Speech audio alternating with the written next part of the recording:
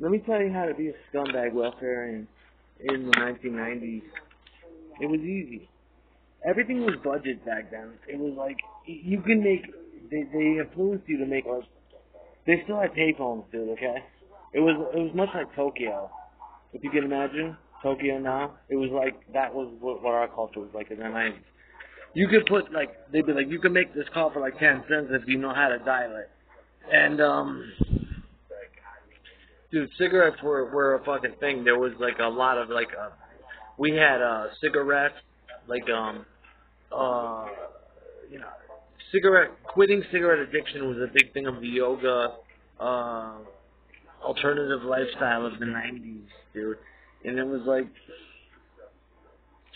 it was ghetto because it was like you can go to the store and be like, I need a Lucy, and they give you like a cut of like a Newport or a Marlboro for like 10 cents, and then back then, like it was the city. So they started, RJ Reynolds Company started selling like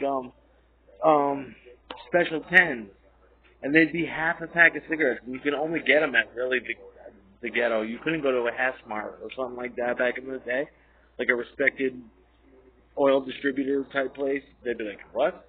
No, you can go to like the ghetto stores and get a pack of special tens, and they would be marketed for people who were trying to quit smoking. And you know, you can get Lucy's, you can get that. You can get your dick sucked for like $10 back then.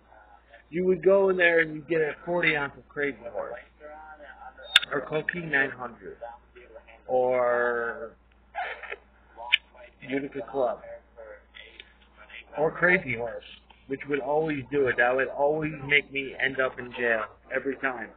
I would drink 2 40 ounces of Crazy Horse ale, and it was bottled by the people that did Arizona iced tea. So they came in these big elaborate bottles. I would like to attack people with those bottles when I drank Crazy Horse. Ended up in jail a lot. And you can go down to the Yates Village and you can wait around for the hooker who had Chiba on her but wasn't a dealer. And she'd be like, why do you just find Chiba on me? It's like, because I don't know anybody and I'm a loser. And that's how it was back then. Right here at Yates Village. You don't need to protest. It's the way it was in 1988. Yeah, right there. You just look. So you just want, like, wow, you just want a 20 sack? And that's what it would be back then. It'd be like a 20 sack, which would be equal to 2 grams. Right? Let's just be running around. Do you want me to fuck your girlfriend? Because I will tonight. With her fucking big muscular thighs and fucking perfect ass. Bitch, come down here so I can suck farts out of your ass all fucking night. Don't throw no fish. Fucking hottie bitch. Totally lost my train of conversation. But that's what you can do back then. Before the cheese bitch fucking throws a fit. And doesn't show any pussy. What's cheese bitch? Cheese bitch, wash your ass downstairs. And say, what are you doing? I want to hang out with you.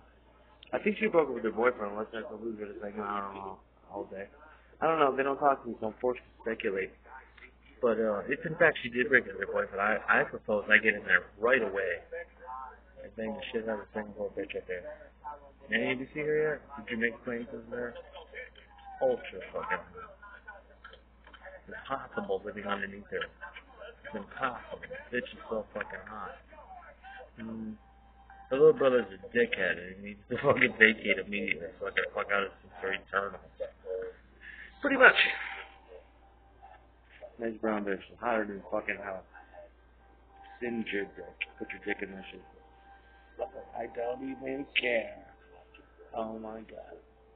But her boyfriend's a punk and he wants to kick my door and shit. But he's a punk. And my dick's getting hard to get like Kayla. Kayla, you look so fucking good with your black car. I'm gonna miss you, baby. Don't ever forget. I want that ass bounce on the business end of my dick forever. She can come stab me in the heart. I don't give a fuck, bitch. I love you. You see why it's so hard being me, dude? It's possible. Jokers and shit while I'm fucking getting. Look at that dick in there. Get the fuck out of there now. My shit.